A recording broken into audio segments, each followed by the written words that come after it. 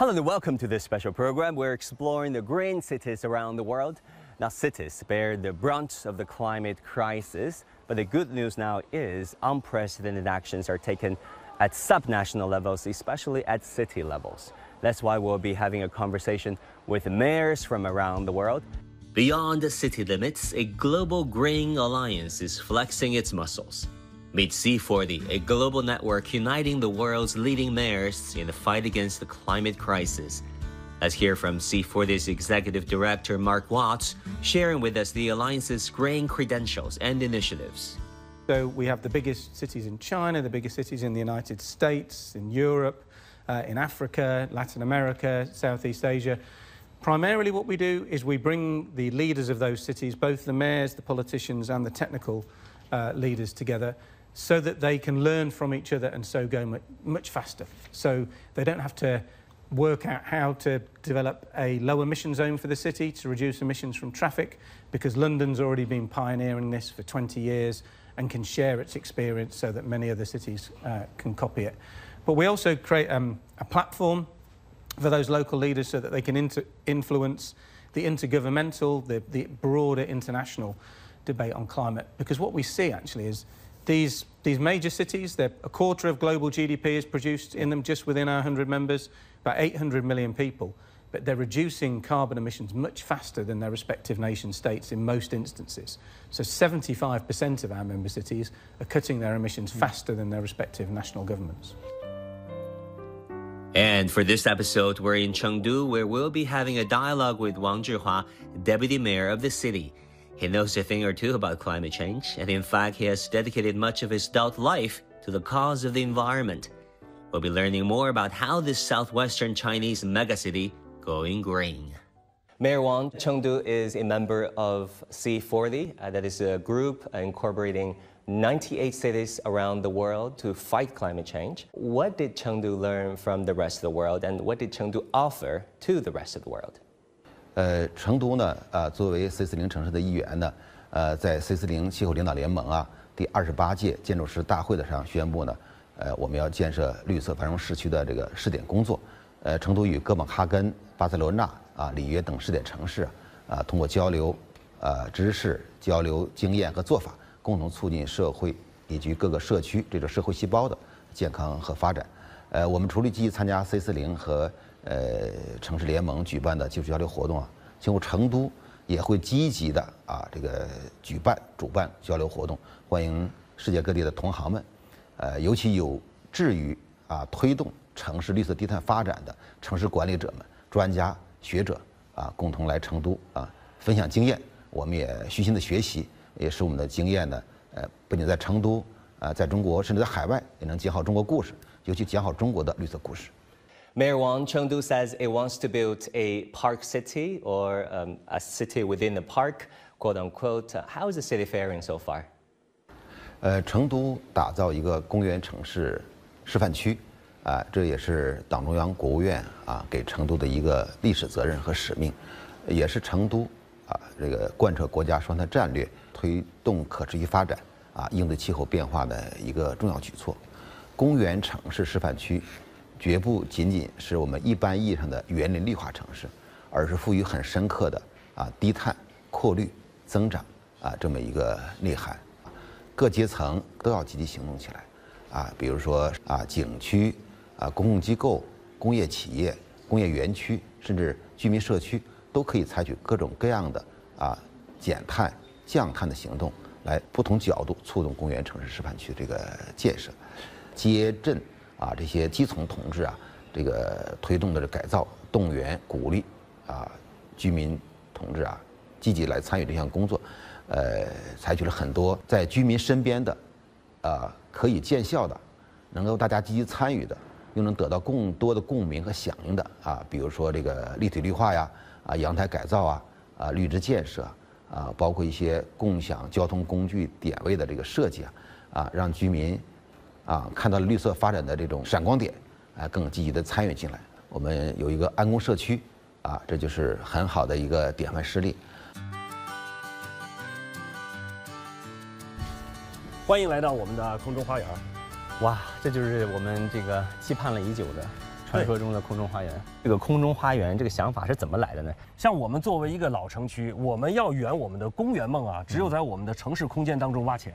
像我们的老城区就有很多闲置的这样的楼顶空间，如果把它们都利用起来，打造成我们的公园、花园的话，这无疑啊呢将给我们居民圆了一个公园梦。这个我看这些草其实也是挺不一般的，是不是？感觉看上去非常的整齐。这个是我们跟四川农科院合作开发的一个全新的草种，扎根只有3厘米，它不但呀不破坏防水，而且它是免维护的，只要树叶掉了，就可以又扎根长起一个新的植被。所以啊，我们要一次性打造，减少我们的维护成本，这才能在城市当中啊进行大面积的铺开。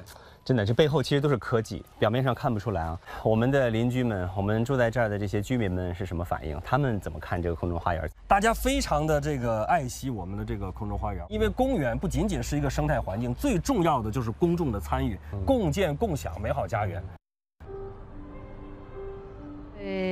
真的非常的好。我有时上来看看花，和朋友聊聊天啊那些。早晨起来就来锻炼下嘛，做下操啊。Before Park City transformed our communities, graying spaces were distant echoes on city outskirts. Chengdu redefined the story, integrating parks into the urban fabric. It's not been all roses along the way, and it took time to turn Chengdu's city space into hues of gray and grain. You've been here for what, a year so far? What have been some of the most thorny challenges?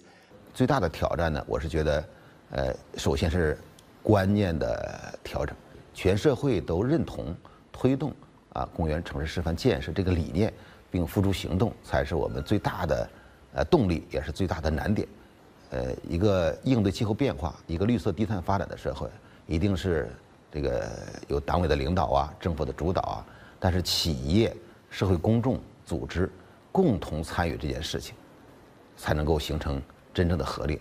When it comes to carving out a unique low-carbon path for this city of 22 million, around 22 million residents, how did you go about doing that?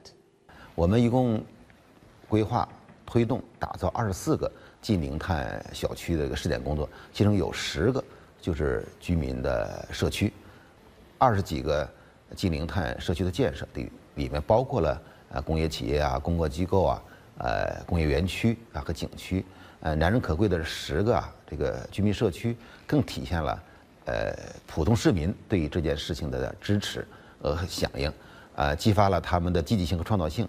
在这个近零碳社区建设中，有很多难能可贵的经验、办法和措施，这也是我们能够全社会推广的最大的支持。你包括比如说有机生活垃圾的处理，这是最简单的这个社区采取一些绿色低碳的技术小型化便捷化、就地化的一些处理，所以这个社区的最高的时候，它80%的这种日常生活的有机垃圾都可以就地处置，然后产生了一些这个低碳的有机肥料，也可以居民免费使用这样积极性就充分调动起来了。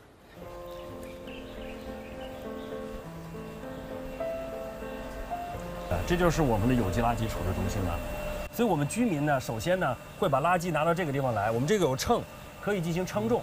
我们这儿有专门的志愿者呢，对每一家称重呢都会进行一个登记，登记了之后呢是有积分的。可以兑换我们各种的物资，居民呢非常的喜欢。通过这个设备啊，72个小时就可以转化成为我们的肥料，就像这样的肥料。哎，对，这个就是我们有机垃圾的这个肥料了，这个没有任何臭味的，而且呢，这个我可以证明。而且呢，这个肥料啊，种花是非常的好的，居民呢非常的抢手。过去啊，这个地方就是小区的垃圾房，在小区就地处置啊，就避免了垃圾啊再运到城市中。而我们处置这样1吨垃圾的成本，跟我们运输1吨垃圾到焚烧站焚烧的成本，其实基本是一样的。我们这一台设备呢，1年就能处置300吨的垃圾。过去啊，我们的城市垃圾车要运3车，每天运走这个小区的垃圾，现在只用运1车了，因为有2车的垃圾，他们就地就处置了。In this small community, waste is turned into fertilizer. It might seem like a small step in the vast green landscape of a megacity, but let me tell you, it is a giant leap for a planet that is grappling with a deep crisis. Climate change is not some far-off concept. It is right here with us, felt in every season. Beijing suffered the worst flooding in the past 70 years this summer. And actually this year, 2023, is the hottest year ever recorded for Northern Hemisphere. What do you make of all this? What does all this say about the urgency of climate change?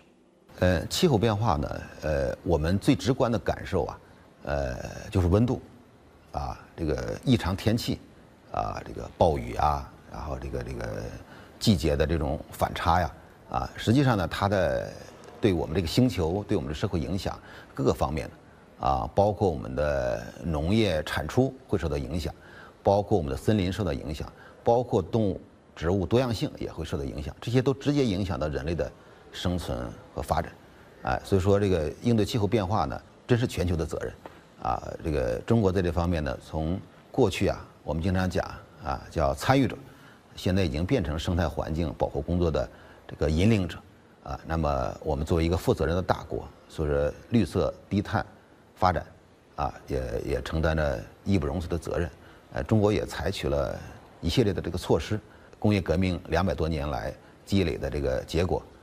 需要人类共同的来消化它，我们叫消化存量，控制增量，使这个尽快的碳达峰、碳中和的目标呢，那个早日的实现。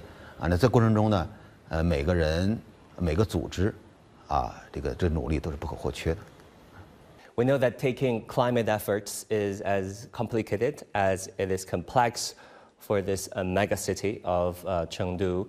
It has to take into account so many factors, right? When you think about economic growth, that has to be sustained at a certain level so that there can be enough jobs created, especially for the younger population. So how does social, economic, and financial factors coming into this equation when it comes to Chengdu's efforts to fight climate change? 就追求绿色低碳增长，不是人家让我们来做，而是我们需要做。那么在这个过程中呢，成都也是按照这个党中央的号召积极发展绿色低碳的产业就结构调整，包括我们的能源调整，我们的空间结构调整我举个例子成都的 GDP 占全四川省 GDP 的38%，以2022年的统计数字为例，人口呢占了25%，那它能源消费呢只占了24.8%，与此对应的呢，碳排放消费只占了18.7%。从这意义上来讲呢，成都相对而言是逐步向绿色低碳发展在迈进。那么跟我们前期做的顶层结构设计、制度设计，推动4大结构调整，这个逐步改变过去传统的粗糙的、粗放的这种生产方式和生活方式有很大的关系。这个再用一个数字来说明这个成都的清洁能源的占比已经达到了60.7%，这在全国的大城市里是遥遥领先的。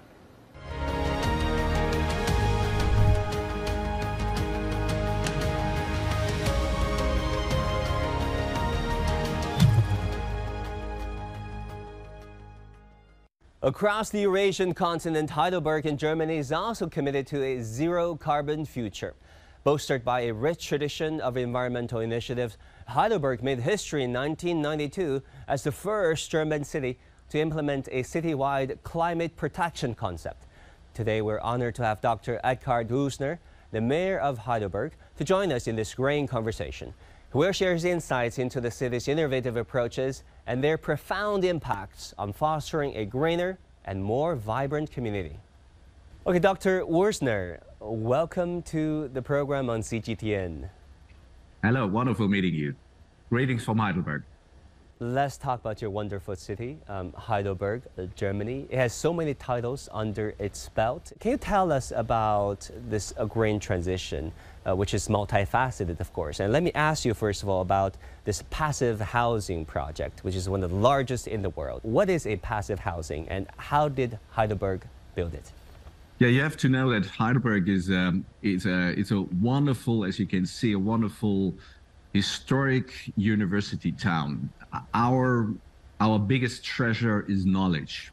And if you have the knowledge, for example, to build super efficient buildings like passive houses, which needed about 1.5 liter per square meter and year oil instead of 15 or 20. It shows the gap between the technical potential, and that's what normally a regular building standard is. And what we wanted to achieve in Heidelberg is use the knowledge, create a better perspective for your citizens, create a better life for your citizens, and this will also cause the global, in a global dimension, the global change question, because if you are acting on the local level, you can show best practice example, and that's exactly what the citizens wanted to see from us. You have been mayor of Heidelberg for nearly 2 decades. I still want to get your sense on how you pulled it off in terms of building this passive housing project, which is the largest in the world. To many average viewers who might not be terribly familiar with what a passive housing is, can you tell us how did you guys build it? The big discussion we had was you have a technical solution, but the national standard is much too weak. And what we have done was we owned the whole area which we wanted to develop. So we're becoming one of the biggest landlords in our region. And then we decided, okay, if you want to buy any piece of land here, you want to build a house there, a retail shop, a sports gym, or a medical institute, whatever, you have to accept the Heidelberg politically decision standard, which is the passive house standard. And by doing so, we could achieve that every building has to use the standards, also if it's much, much, much lower than the national standard. At the beginning, we had a huge discussion, oh, it's too expensive, you can't pay it. But no, the people learned very quickly that you reduce the energy demand so rapidly that you save so much money that it's absolutely also economically it makes very much sense to use this higher standard in the mid-term and long-term strategy. For a free market democracy like Germany, was there resistance in the beginning? Some might say, oh, this is undemocratic, this is anti-free market. Were there voices like that back in the day? Absolutely. That's all the whole range you had. We had at the beginning no Heidelberg building company who wants to accept this building standard because they said it's much too expensive. But we get a lot of people attracted who understand that this standard is the game changer in setting up future-oriented city areas. And by doing so, bringing also external people here to Heidelberg, and they love Heidelberg.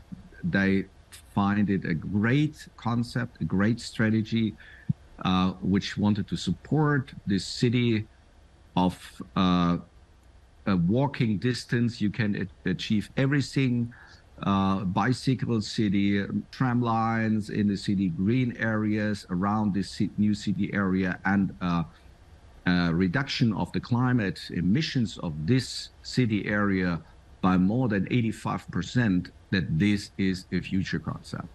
And over the years, now everybody is a great fan of such a structure. But at the beginning, it was not easy. It was heavily. We had a lot of political discussions. But those who have the knowledge in our city, also our political board, decided, no, we wanted to get a step further in developing this city for the next generations. Heidelberg is well connected, is considered a major transportation hub. And maybe you can tell us a bit about, under your administration, how did Heidelberg make the very city more walkable and more cyclable, reducing the carbon footprint? The first thing is you have to attract the downtown areas as pedestrian areas. The second step is you always have to define a mixture. So not a city area where the people are working and a city area where the people are sleeping. So you have lots of transportation need. This is not a future concept. So we wanted to have a walking distance city, a urban city where you have everything in one area. So the new city areas, they have mostly in the center campus, university campus areas, small and medium enterprises, parks, pubs, and residential area. So it's a mixture. Second step, you have to expand your mass transport system, so trams and buses. And on the other hand, if you do so, you also have to take into account that bicycle driving is the cheapest, environmental friendliest way of also not only short distance, which was in the past the situation, also in the medium distances. Because by using more and more electric bikes, it becomes really a bigger movement also for medium and long-term distances, so that you can commute over 5-10 kilometer to downtown area, or 3-4 kilometer very easily by using bikes and by expanding the bike lanes, so also bike highway lanes to the downtown area. We achieved that in Heidelberg, about 80% of the citizens are not using cars anymore. On the larger question of the role of government, Mayor Dr. Würzner, I want to ask you about this fine line between, a policy and unleashing the full potential of the free market. What are you doing on one hand in implementing all the standards and regulations, and on the other hand, trying to perhaps harness the energy of the free market, engaging with NGOs and enterprises? I think you won't achieve your goals if you're not integrating the enterprises. I'm a great friend of open doors. In many, or in mostly every part, you have a wonderful technical solution, which it's a game changer. But the technical solution, it's not implemented because at the beginning, it's mostly a little bit more expensive, or it's a little bit more unknown technique. So craft and trade chambers are not so convinced with this technology. They have to be trained. They have to be, work together with these new technical solutions. That's what we're doing. So we have huge, not only awareness campaigns, we have also advice teams outside who practice, who train together with the enterprises, the new product lines and in the new tools. And by doing so, you can change a lot. You can integrate the new enterprises. You can use private capital money, which is absolutely needed to implement lots of those new solutions. And by doing so, you really achieve that the economic development of your city, the social dimension and the environmental dimension is really equally combined in this new future concept. Can you perhaps give us one most striking story about this multi-benefits that the green transition is bringing to the residents of Heidelberg? You have lots of schools, but you have just a small administration unit who is trying to make the retrofitting program for the schools. And you have also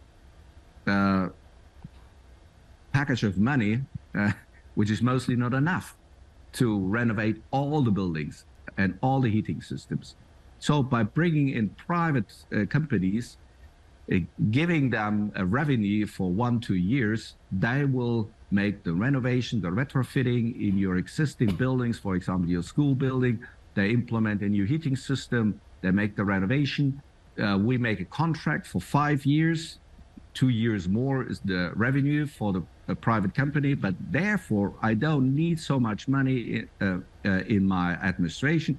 I can run those programs with a smaller number in the administration, and it's a game changer because in a very short period of time, I really can achieve my goal to reduce the energy demand, for example, of all schools and kindergartens in Heidelberg. And by running this program, we have reduced in less than 10 years, more than 50% of the total demand of energy for all schools and kindergartens in Heidelberg.